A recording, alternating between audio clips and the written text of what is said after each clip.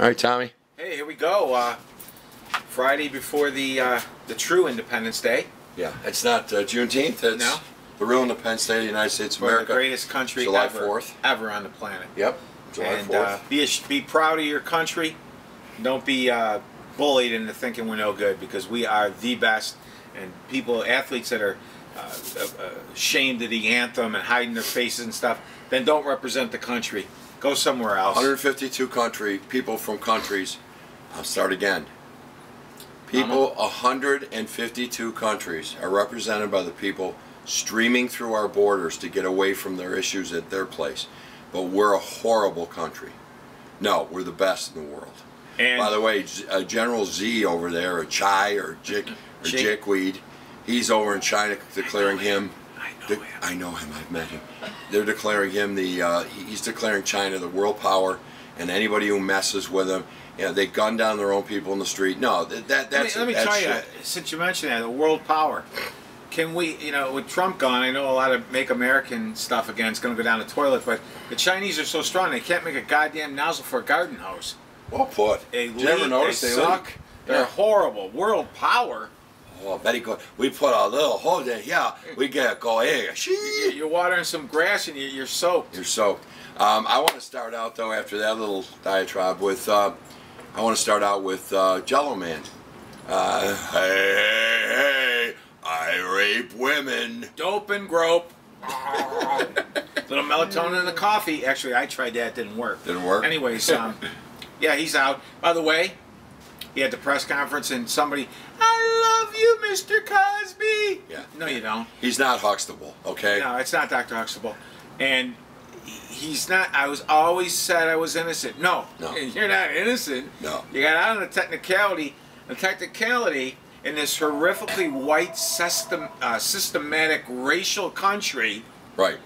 Let a black man go. Wow, that's amazing. I thought they didn't do that for black men. No, and it's written in our horrible, oppressive Bill of Rights and all that stuff. Anyways, the technicality got him off. Yeah, and I love it. And one of his lawyers says, "Well, it's because this is for Black America." This had nothing to do with if he was purple.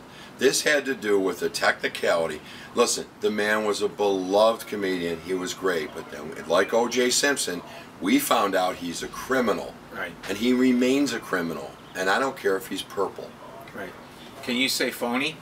Yeah. And, yeah, he's out on the streets. And what else has been going on? 28 shots fired. People shot last night in Chicago. 4 dead. And one's a 30-month-old baby shot in the head. Where is BLM? Where are the protests? Where are the cries for help? What does the mayor say? It's white supremacy. It's racism.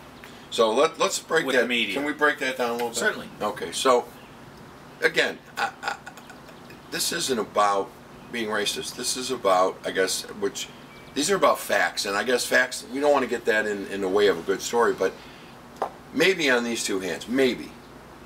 A white police officer did something to a black man that shouldn't have happened. And for every one of them, I hope they're prosecuted.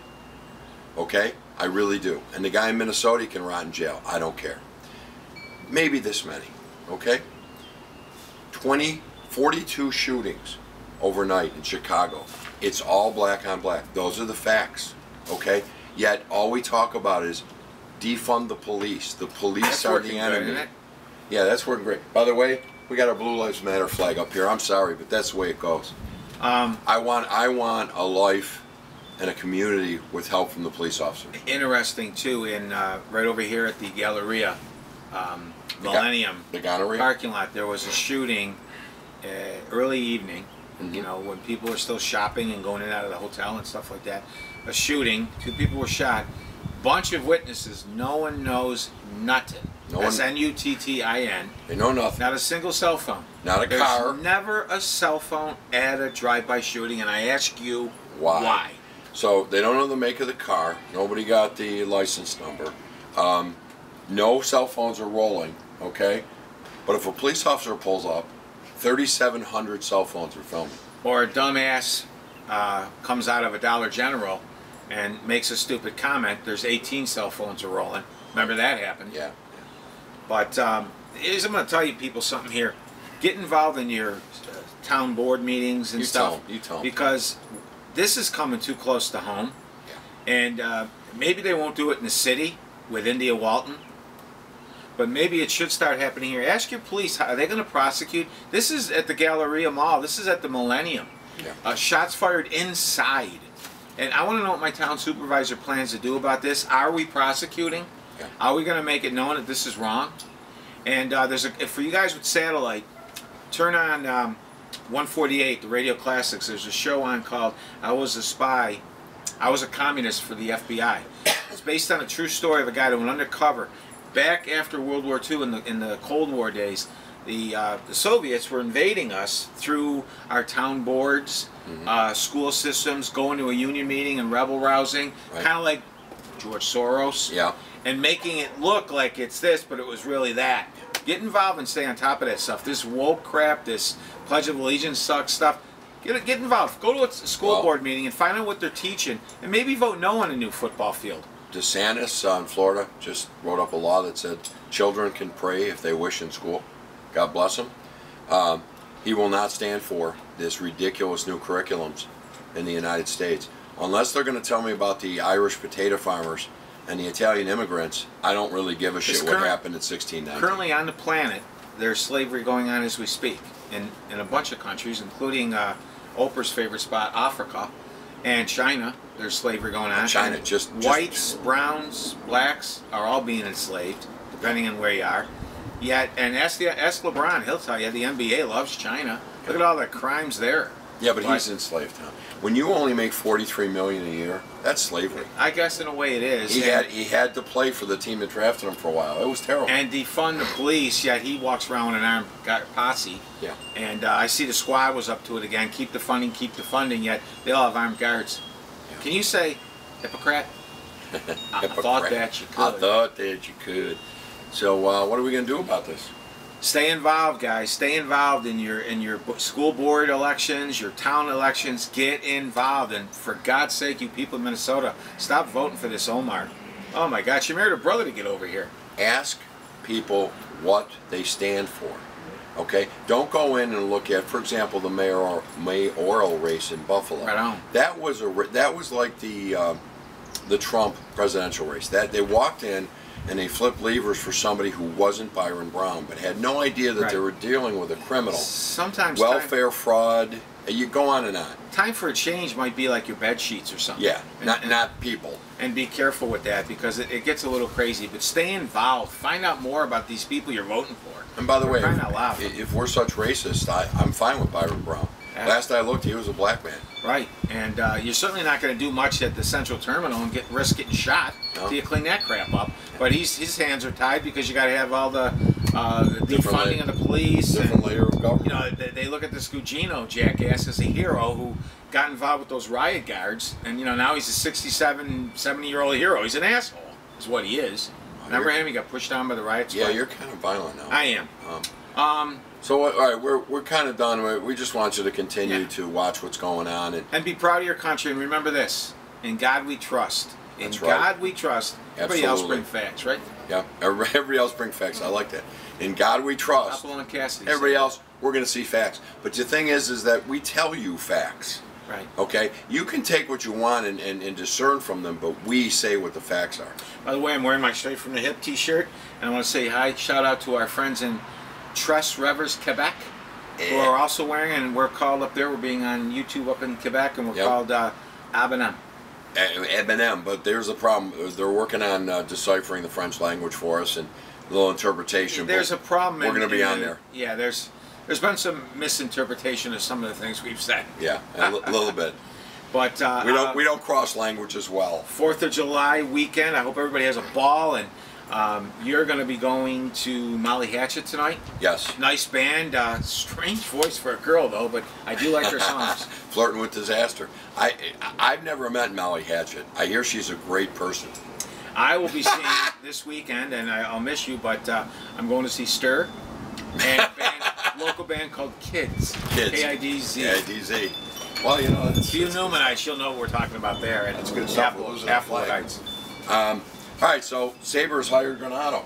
It was the move they had to make. It was the right move. Now we got to figure out what's going on with. There's some talk out there. You'll hear it on the yellow pages and stuff. The Sabres haven't interviewed Owen Power. What's going on? They haven't interviewed anybody, guys. Yeah. The draft's got a ways to go down the road. It's kind of hard to interview draft prospects without a coach, right? Yeah. So relax with all of that. We got 3 weeks for the draft. Owen Power or Beniers would be my two. I'm leaning. Either way, I would be okay. I'm leaning toward Beniers. I like everything I hear about him. Me too. But some friends of the show, I should say, Yes. have told me prepare for a name, William Eklund. Yeah, and that scares me. That Swiss Miss. It is. The polyester is what scares me. The wild and crazy guys. A little too much of that. But we got Swede coming out of our left. I like Beniers, and it'll be curious to see. I mean, another question not asked at these press conferences and such. Does Sam really have to go? Can we keep Sam? I'd love to keep Sam Reinhart here. I'd love to keep Jack. We both agree on that. Press conferences and such. Right. I like the way you put that. You know, different like shows and stuff. interviews. Right. Yeah, okay. And I'd like to keep both of those guys, but if it is definitely they have to go or whatever, like they were saying today on the yellow pages, the Sabres could be $60 million under the cap if certain people are gone.